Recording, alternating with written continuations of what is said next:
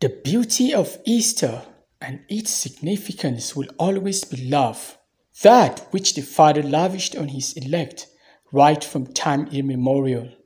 The reason for the season, that beyond the dark, the hardest moments of life, there is great hope. And not just that, but bringing us to life.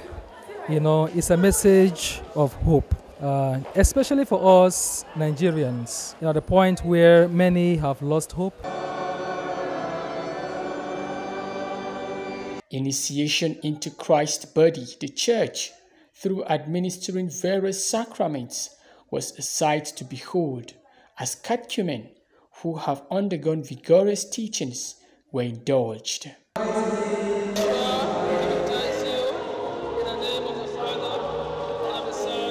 The chief shepherd of St. Mary's Catholic Church, Karu, of the FCT, Reverend Father Alexander Titus Imoh, highlights the relevance of Easter Eve and its significance to partakers. Yes, we began with the service of light, which symbolizes Christ as the light of the world. And we are to radiate that light, to enlighten the ignorant. So I received the sacrament of baptism and I feel so great. I feel so new, starting a new life, and I like it and I'm so grateful. After a good 40 days of fasting, almsgiving and abstinence, the thing of joy for every Catholic who have participated actively in the Easter Triduum.